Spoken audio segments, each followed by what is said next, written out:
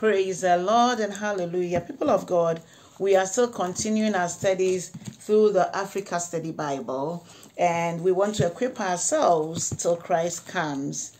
If God, through the Holy Spirit, has inspired mighty men and women of God to come together to do researches and give us this Bible or give us this research Bible, we also need to take advantage of it. Hallelujah. Today we are going to start another topic, understanding and applying the Old Testament today. Most of the time, people think that the Old Testament is not important and that it's only the New Testament that is important. But no, when we look through 2 Timothy chapter 3, verse 16, Paul said, all scripture is inspired. It's inspired by God. The scripture, even those days, they knew the Old Testament as a scroll, as a scripture. And now what the apostles did has added up to the Old Testament. God inspired them also to write things that will benefit us. And we know that the word of God is the power of God unto salvation. Hallelujah. So understanding and applying the Old Testament today. The scripture, as we know, we all know that we read from the articles in this Bible, in this study Bible. So all scripture is inspired by God, as Paul wrote in 2 Timothy 3:16.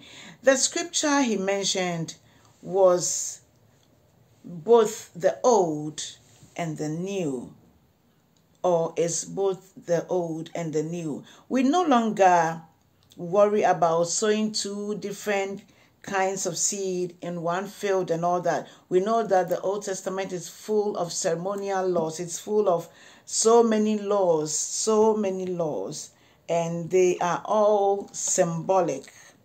Hallelujah. And so when we look through the Bible, we see that there are so many difficulties in understanding the Old Testament in Africa, especially. As we know, we are looking from the African perspective. And because many practices and customs in Africa are similar to those in the Old Testament, we Africans often identify more easily with the Old Testament than Westerners do. However, this can lead to misunderstanding, especially if we do not distinguish among these the following laws that are based on God's holy scripture. For instance, honor your father and your mother, or you must not commit adultery. All this found in the commandments, Exodus 20. We have so many laws about ceremony, laws that told the Jews how to govern their nations, and so many others. But then we have some questions to help apply the Old Testament in our lives today. And that is, we should not say Old Testament people practiced polygamy, and so we are also practicing polygamy. Some Africans today practice polygamy, but nowadays it seems like it's not only Africans. There are other Westerners who also practice polygamy. There is no difference. Instead, we should ask what God was telling the Old Testament people by a particular law. So by a particular law, he asked how we should ask what happened to those people who practiced those things.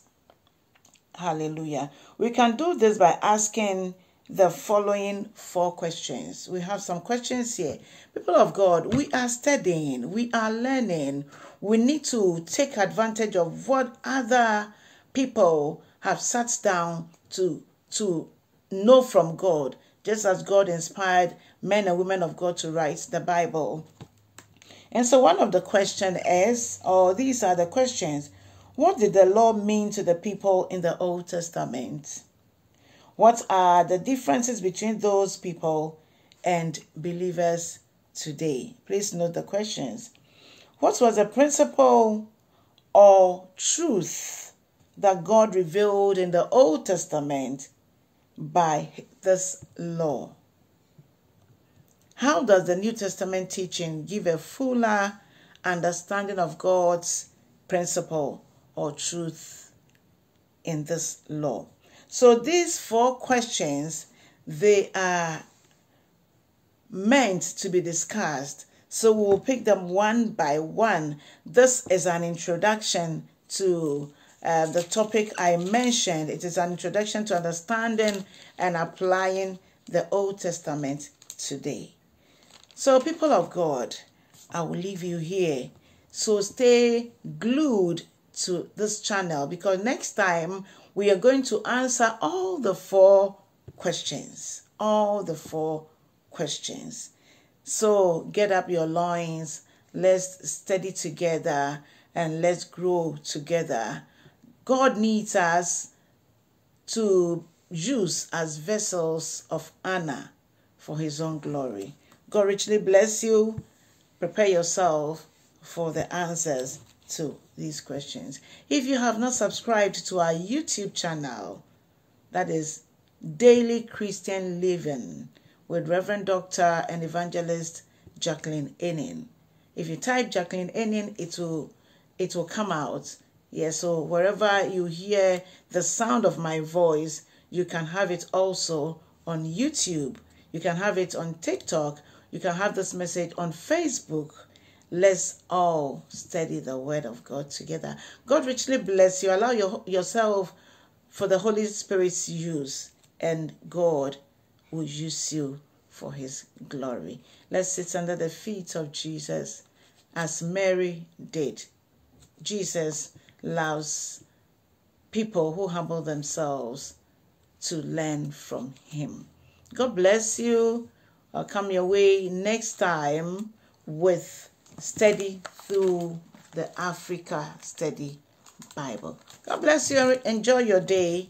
Bye-bye.